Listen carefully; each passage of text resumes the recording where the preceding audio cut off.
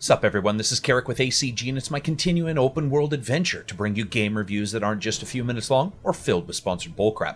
Today's open world extravaganza is Mafia 3 from Hangar 13 and published by Take-Two, and it's out now for the PS4, Xbox One, and PC. In Mafia 3, you take on the role of Lincoln Clay, which roughly translates to President Dirt, as you try to rise to prominence in the black mob in the fictional city of New Bordeaux. A Vietnam vet fresh from the war, all you wanted was to slice off a little bit of that completely illegal and terribly illicit trade of the town. But as is normal in this walk of life, you're double-crossed and left for dead, which is good, because if it had all worked out fine, the game wouldn't be called Mafia 3, it'd probably be called like, Hi, my name's Don King, the documentary. But instead, the bad guys make the bad guy mistake of thinking you're dead, and that leaves you with the ability to return with a vengeance, like a Hendrix blaring 6'4", shotgun-toting angel of death. So let's see if Mafia 3 builds on its successors, but also how it handles the strengths and weaknesses, pitfalls, and practicalities of current open-world titles like GTA, Saints Row, Watch Dogs, and others. Let's do this. As always, if you like the video, maybe subscribe. So here's my review for Mafia 3, the world's worst best friends, dynamite for dummies, and celebrating mankind's love for fire. Graphics are up first. Yeah, so like a weed sale gone wrong, this is actually just one hell of a mixed bag. First, at all times the game is really trying to throw various post-processing effects, environmental themes, and colored lighting at you, and lodges you in this New Bordeaux and a feeling of almost fantasy-like fiction. Everything from the sunset to the sunrise, the world is always a slight unique hue, and that, to its credit, gives a bit of a different feel than other open-world games. Also, the world design is spectacular with the cluttered of lived-in locations that might be second only to GTA 5's rough and tumble locations that were basically societal warning signs screaming, "Do not enter." The world itself isn't huge, but what is there is handled to perfection, with homes and businesses sometimes built almost on top of one another as a remnant of prosperity and good times winning out over excellent town design. The world is filled with places you can actually enter as well, and while not every building can be entered, enough can that it lends to this feeling of surprise as you play. Now, animations for the most part are excellent as you shoot, slam, stab, slice, punch, pin, gut, and gore your enemies throughout the game's levels. From Lincoln's WWE favored sleeper holds he absolutely loves to put people into, to the heavy recoil and shake of larger firearms. Even the vehicles, of which you can choose a normal or simulated driving experience, are actually done really well. Not perfectly, but with an eye towards a cohesive feel regardless of the action that you're taking in the game world. Everything has a particular gravity to it, and it's always the same. Now, there are some missteps, of course, because what's open world without jank? But this game might have too much, because now that I've spent time with all of the game versions, I can just say this, it was not ready for release graphically. First, the Xbox One crashed 6 times straight to the OS dashboard, with the PS4 crashing another 3 times, the PC 4 times, which begs the question, what drugs were the CERT team doing when this game was coming up on consoles? Also, on the console versions, they battle the 30 frame rate like a goddamn trilogy of UFC fights, getting to it, dropping out, then getting back to it only to drop out again. While the FPS never seems to go sub 20, it's not embarrassed to flirt with the low 20s from time to time. Also, the consoles have issues with draw distance pop-in, lighting errors, shadow errors, clipping, and absolutely terrible vehicle damage models. While the PC has less of these issues, obviously, because it's more powerful, it's also locked at 30 FPS. Hey, I got an idea, let's go get that Ferrari you've always wanted, and then put a goddamn giant block of wood under the gas pedal. Developers have said they already have a patch in-house that allows for 30, 60, and unlimited frame rates, which I have to say, who gives a shit? You handled your resources poorly if you're just now realizing PC gamers would have wanted that day one. The saying you only get one chance to make a first impression is still true, and unfortunately, here it's not doing so well. Luckily, it does seem to be okay on the FPS side on the PC because, well, it can't get past 30. I wouldn't call it well optimized, it's certainly working a bit better though than some of the less PC catered titles we've seen as of late. Really, while texture work is hit and miss, the variety in the city, the soft lighting effects, and the absolutely stunning facial motion systems were definitely pluses that I noticed regardless of what was going on. Here's the thing though, despite all this, the way the game is presented, even when shit is going astray, it can actually look gorgeous. I wouldn't say it is gorgeous. There is a difference between those two sayings. It has the ability to be so. It's just that it's so riddled with little issues that most of the time it's trying to get its makeup on. As a package, I would say average at its very best on the PC, with the Xbox One being the worst, and it sure does look like it's probably at 900p, and the PS4 right in the middle, but unfortunately those consoles should not be crashing like that. Very, very disappointing. Sound, music, and voice. It's considering a deal with the Russians to scale back our nuclear program. We're going to that and a lot more right here on Native Son. People fight their own war, I say. But then I realize Lincoln needed to go out and make his mark. And that's precisely what he did. I'm so proud of you.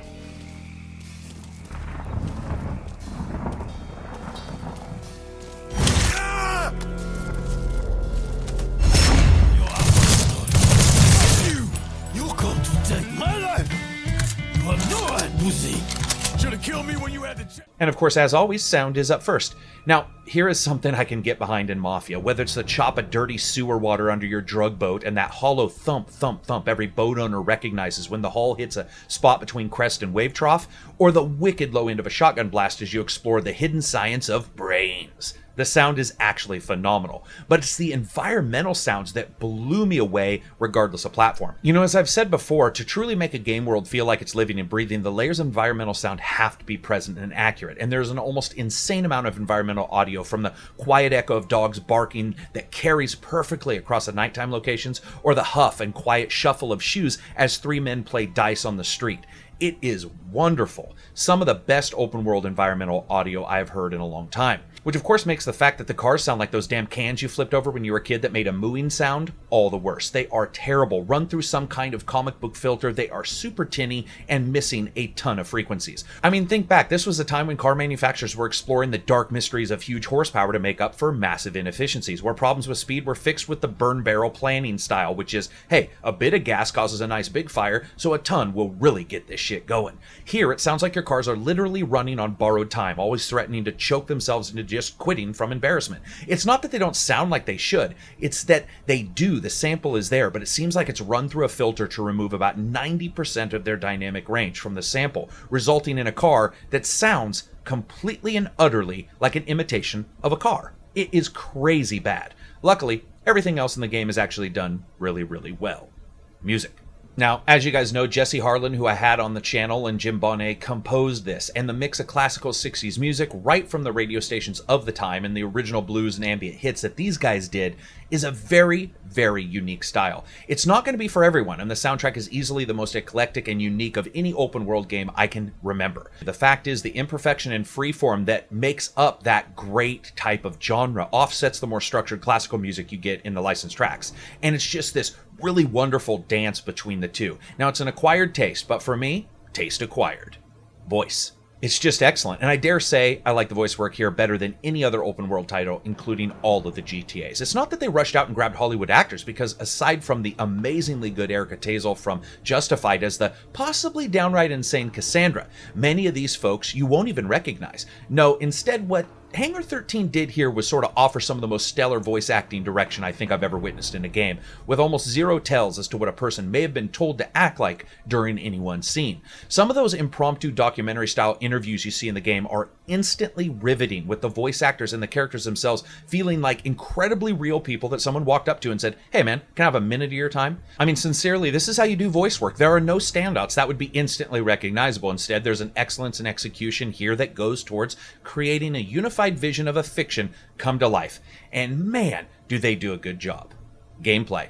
So the game really starts out quickly in a series of flashbacks to get you accustomed to your various abilities, like what I like to call Vietnam vision, which allows you to track enemies sight unseen simply because Lincoln is a badass like that, as well as switching out weapons, movement, and cover. And then it sort of drops you into this revolving story with flashbacks and the fiction's current timeline as you find out what went wrong on Lincoln's original score and why he is hunting the fuck out of everyone in the game.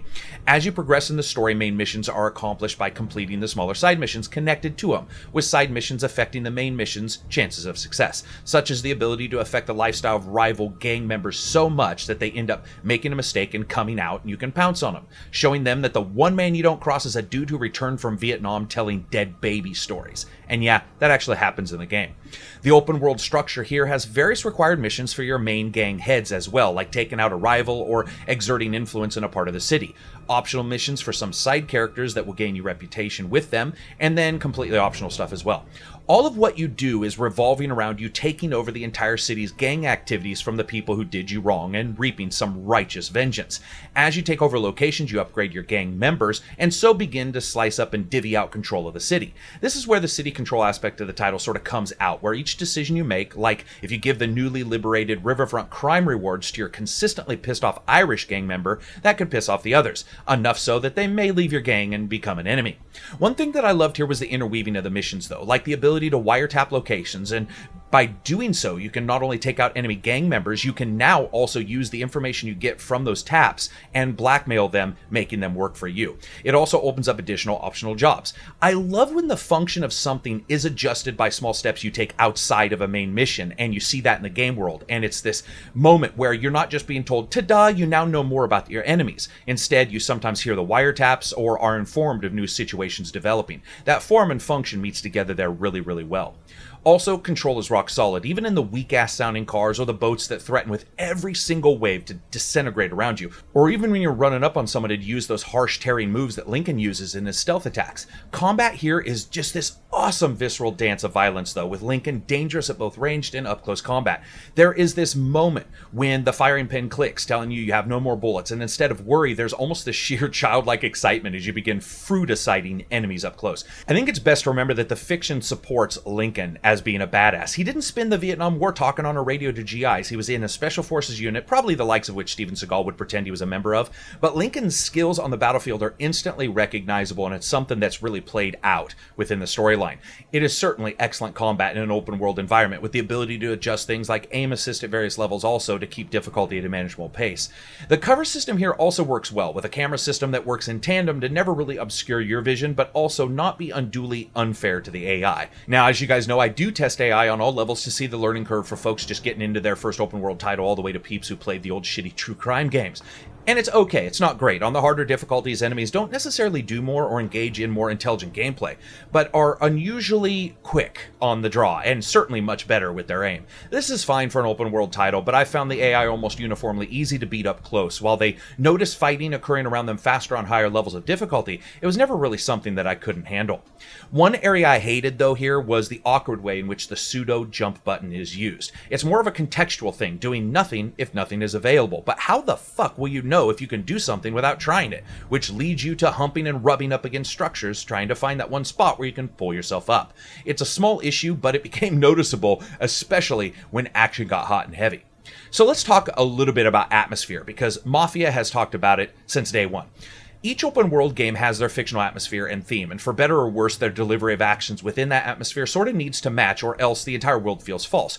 GTA 5 and its middle-aged men in bad situations meeting up with an up-and-comer not yet burnt out on life. I mean, even Saints Row and its ever-increasing craziness culminating in alien abduction, superpowers, and trips to Hades. And here in Mafia 3, which is easily the darkest of all of them, from the odd way in which reporters report about your actions on the radio that always have a slight bent delivery to them so that the reports can make sure everyone knows you're a big scary black dude, to the way cops are consistently staring at you wherever you go, to the way the game delivers information about where you are by the way NPCs treat you as you walk around. Sometimes with a, hey my boy, and other times with some of the harshest language you will ever hear in a video game.